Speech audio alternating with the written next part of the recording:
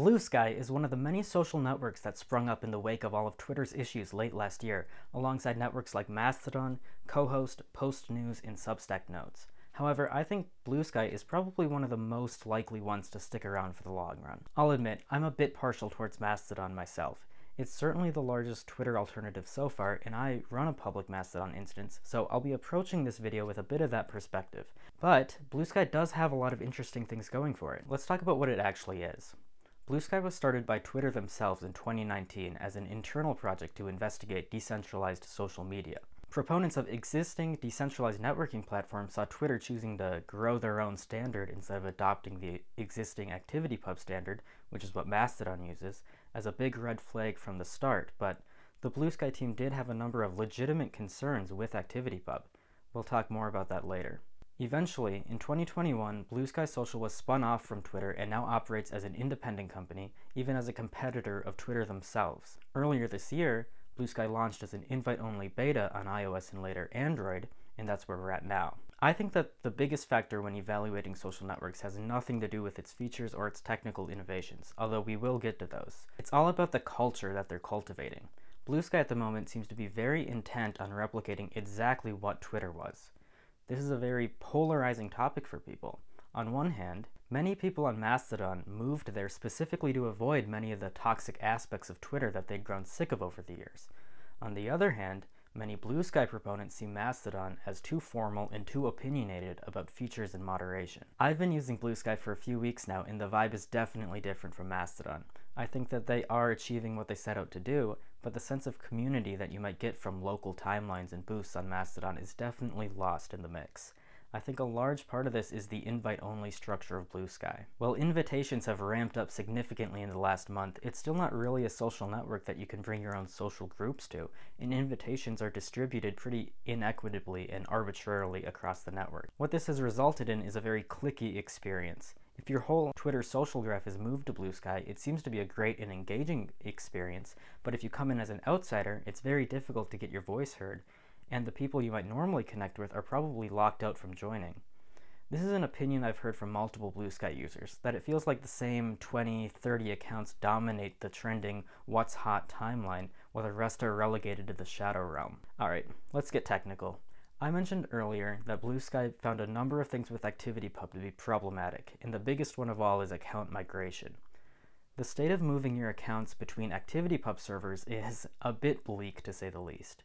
Mastodon and a few other services allow you to bring all of your followers to a new account and leave a note on your old account saying where you've moved to, but all of your old posts, your old username, and any other account information doesn't move with you.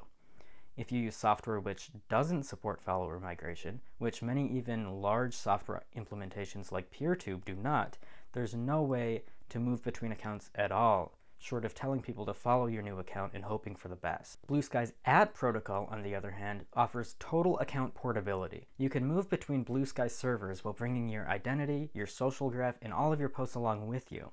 Having that control over your online identity is a huge benefit which Mastodon lacks. In short, moving accounts on Mastodon is a bit like getting a new email address. Sure, you can forward your emails to your new one, but you still have to give out that new address to everyone you know, and it's just generally a pain. Most people just won't do it, which is why it's common for people to stick with their email address for decades, even after better providers spring up. Migration on Bluesky is more like moving your phone number between cell carriers. Once you've ported your number, you get to benefit from a better network, and nobody who already has your phone number will even notice a difference at all. Another Bluesky feature is something they're called composable moderation, an approach which decouples moderating the network from running the network servers, which are two entirely different skill sets.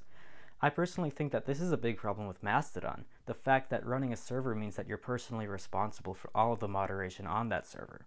Time and time again, we've seen even large Mastodon servers go completely offline, and the common thread isn't issues with funding or infrastructure, it's the challenges of moderation becoming too difficult for instance admins to handle. Bluesky's approach to moderation opens the floor to anybody being able to label posts with tags like spam or not safe for work for moderation, and in turn, you're able to follow the moderation policies of anyone you choose, independently of where your account is hosted. One approach Bluesky mentioned could be AI-driven content labeling. but moderation could also be done totally manually by interested parties, similar to how it's handled on Mastodon now. Being able to subscribe to moderators and potentially layer different moderation policies from multiple moderators you trust sounds like a much more scalable approach to handling problems on the network, and should be much more effective at distributing the effort required to keep the network safe. Another huge advantage of Bluesky is full network search.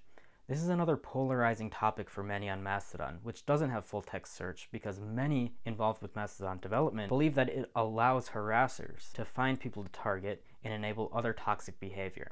However, focusing on just that bad behavior ignores the massive benefits that search provides to people.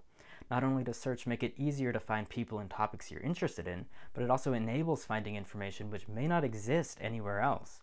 One of the things that I use Twitter most for was finding the latest information about current and especially local events from people who are directly involved in those events. Being able to instantly find discussions on any location or topic is huge, and it's something that I sorely miss on Mastodon, where I have to either hope that the people in my network happen to be talking about it, or that a hashtag picks up enough steam to become trending. There's a huge gap left behind by Twitter in this breaking local news segment, and Bluesky might be best poised to fill it in. Alright, so we've covered some of the good things about Bluesky. Let's take a look at what's not so great, and this first one's a big one. Remember all the nice technical features like account migration and composable moderation we just talked about? Yeah, those don't actually exist. In its current beta state, Bluesky is completely 100% centralized on the server operated by Bluesky themselves. There's no migrating anywhere else, and there's no moderation outside of Bluesky's team and algorithms. All of this stuff is being worked on. Bluesky and its protocol are open source, and we can follow its development in real time. But this doesn't change the fact that their defining features are little more than a roadmap, and until we actually get to the finish line, we only have these promises and blog posts to show us that Bluesky is on the right track. It's not like them giving up on their decentralized vision is out of the question. There are plenty of examples of companies embracing open, federated standards only to close their doors once they've amassed a large enough user base to be self-sufficient.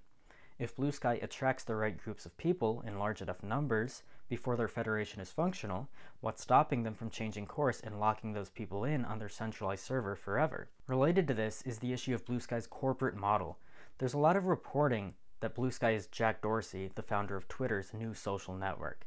But while he is on the board of directors, he's virtually uninvolved. Jack actually does have his own social network, Nostr, which is blockchain-based, and in my experience, infinitely worse than both Bluesky and Mastodon, but maybe that's a future video. All that being said, the funding and business model of Bluesky is still certainly cause for concern.